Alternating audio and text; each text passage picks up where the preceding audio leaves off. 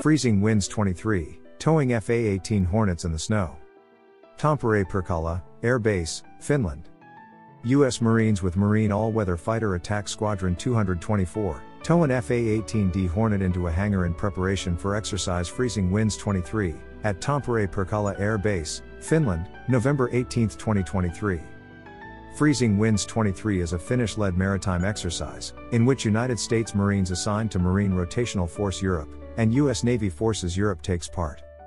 The exercise serves as a venue to increase Finnish Navy readiness and increase U.S., Finland, and NATO partners and allies' interoperability in operational logistics, integrated fires, and amphibious operations in and around Baltic Sea littorals.